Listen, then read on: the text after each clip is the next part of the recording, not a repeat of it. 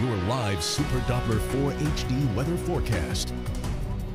Oh, I'll be there. My son's been looking forward to this for months now. If you're heading out to Bon Secours Wellness Arena tomorrow, you'll need the umbrella just in case, because we are tracking some rain that's going to be moving through the area. You can see the first of those changes have moved into all of our areas. You can see some clouds taking hold of the area, but nothing showing up on live Super Doppler 4 HD. No concerns or impacts into the evening hours here. It'll be tomorrow morning that we'll start to see a chance for some showers. You can see clouds building across the area, and then our drizzle and light rain chances increase through the day tomorrow. You can see light rain from Greenville and Spartanburg, Lawrence northbound. The further south you go, the better chance you're going to be at staying dry tomorrow.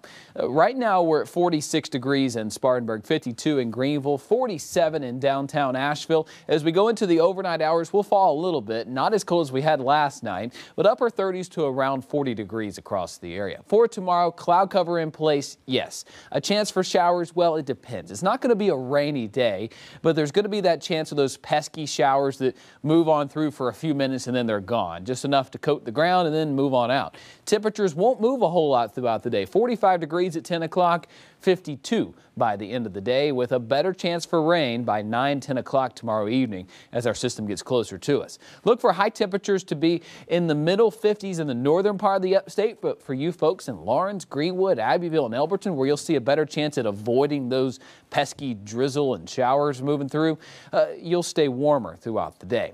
Let me time it out for you. The heavier rain begins to arrive in our area as we approach tomorrow night. Until then, just those areas of drizzle and showers. Look what happens, though, by tomorrow night. Heavier bands begin to move on through, especially by Sunday. Your church plans, you need to give yourself some extra time to get there, because some pockets of heavier rain will be beginning to move on through by 7, 8, 9 o'clock. This all continues into the early afternoon hours of Sunday. By evening, we start to see it push on out, and we'll see drier air beginning to work on in. All in all, I think we'll see at least a ½ inch across the area, with some areas locally getting closer to an inch. 4-day plus looks like this. So 53 degrees tomorrow, 56 on Sunday. We take a little bit of time to cool down, but by the time we get to Tuesday, yeah, it's going to be cold out there. A high of only 45, but it's a short-lived cool down. We're talking mid to upper 40s Tuesday and Wednesday, then we warm back up to the middle 50s by the end of the work week.